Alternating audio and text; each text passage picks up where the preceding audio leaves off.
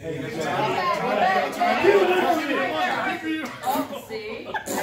accuracy gets a lot better.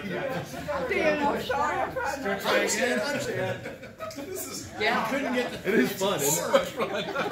I told you, it's the funnest class ever.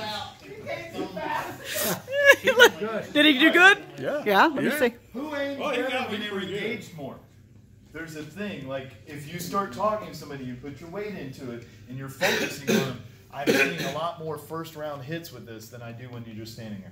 Because most people do this. They just kind of lean away from it and spray it. But then when you're talking to somebody and you go like that, I mean, she just misted me all the way across. It was in here and went over here and came back.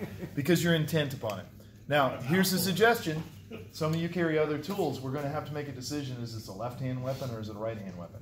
Yeah. Okay. If it's a right-hand weapon, when you get ready, if you had to change tools to a firearm or sap or whatever, you simply let go of it and go to it. Okay. And there's some other reasons though. You don't know yet. Guys, don't make a decision in haste.